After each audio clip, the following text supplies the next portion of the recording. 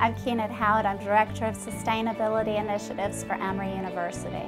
Part of Emory's sustainability initiative is to reduce the waste we send to landfills by 65%. We were looking for a way to handle our used textiles. We were made aware that Loom was a nonprofit that was seeking donated textiles to upcycle into beautiful, really works of art. To date, Emory has sent over 5,500 pounds of used textiles to Loom. It's really a wonderful example of sustainability at its best. I mean, what we always want is to hit that sweet spot of where the environmental, social, and economic good come together.